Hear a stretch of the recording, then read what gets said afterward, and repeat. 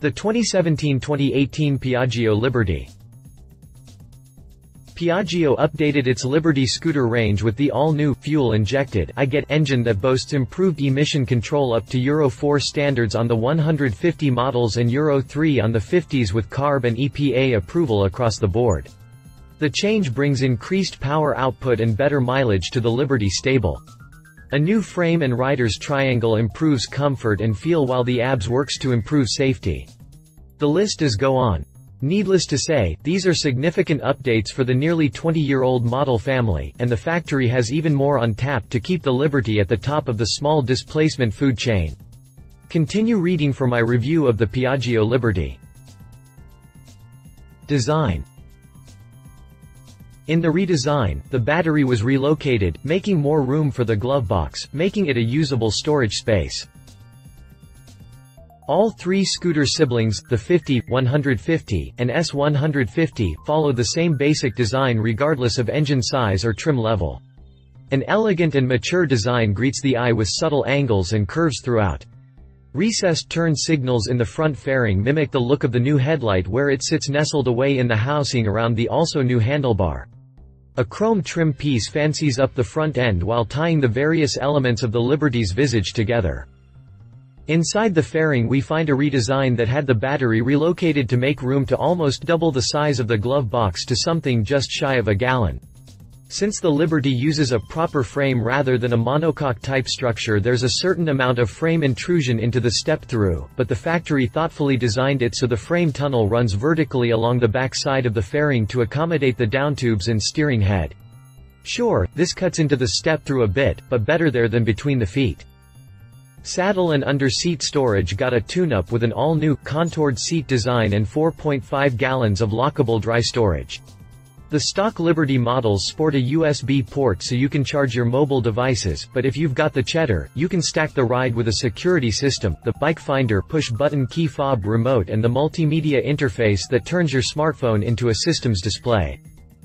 The Liberty S adds a certain amount of custom appeal with blackout treatment on the wheels, heat shields, luggage rack and mirrors.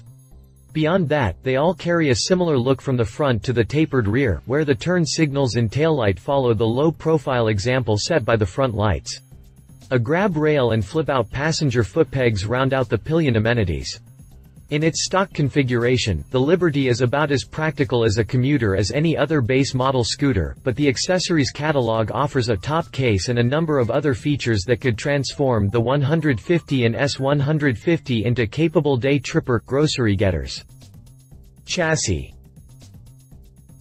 Rather than running with 10 or 12-inch donuts, Piaggio graced the Liberty family with a 14-inch rear wheel and 16-inch front so it handles more motorcycle-like than one might expect. Like so many other features on the Liberty, the single cradle underframe is completely new. The factory used tubular steel members for the main structure with pressed sheet metal reinforcement, and the result is a stiffer frame that delivers better handling than the previous gen. There's a slight variation in the rear suspension between the 50 and 150 models. While both run vanilla front forks and a preload adjustable monoshock, the 150 gets 2.93 inches of travel at the rear axle where the 50 gets a skosh less at 2.89 inches of travel. Yeah, it's minor, but there it is. Another minor difference can be found in the brakes.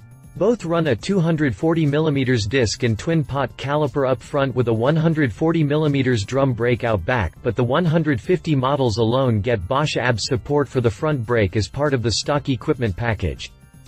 One feature that definitely makes the Liberty more roadworthy in my eyes is the tire size. Rather than running with 10 or 12-inch donuts, Piaggio graced the Liberty family with a 14-inch rear wheel and 16-inch front for hoop sizes that match many of the proper street bikes and cruisers on the market right now, so it handles and looks more motorcycle-like than one might expect. Drivetrain. Both lumps are air-cooled, and they come with a reduced noise starter and pull-open, pull-closed throttle for some of the extra comfort and safety the previous generation lacked. Piaggio powers the range with its new injected engine that brings the Liberty into the 21st century with electronic fuel injection and tighter emissions control.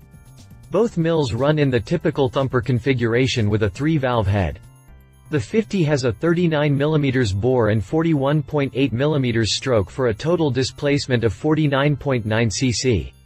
It cranks out 2.3 pounds-o grunt at 7,250 revolutions per minute and 3.2 horsepower at 7,500 revolutions per minute for a top speed of 40 miles per hour.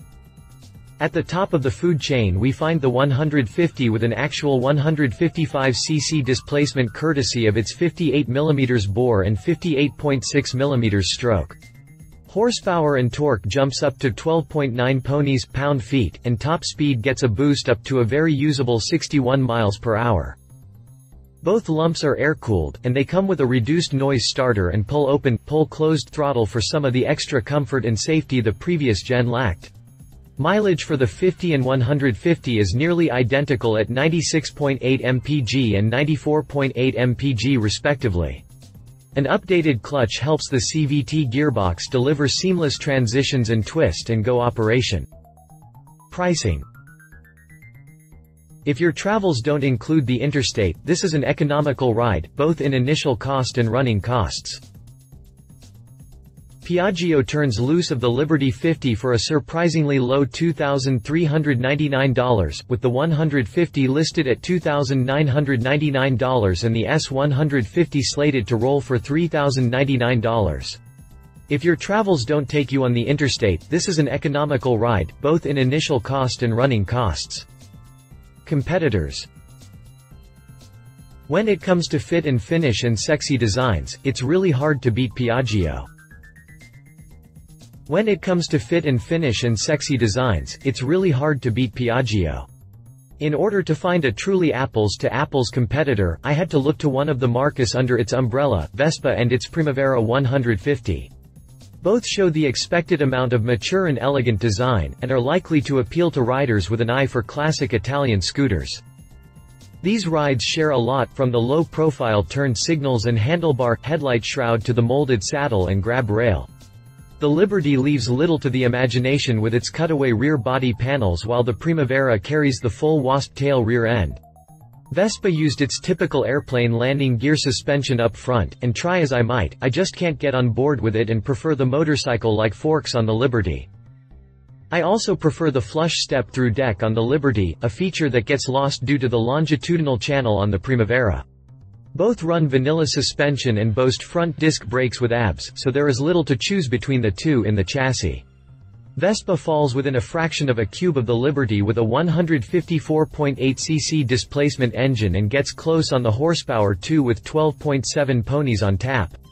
Vespa's torque numbers fall off a bit to only 9.4 pound-feet, and this leaves the Liberty with an advantage that will definitely register on your Heine dyno.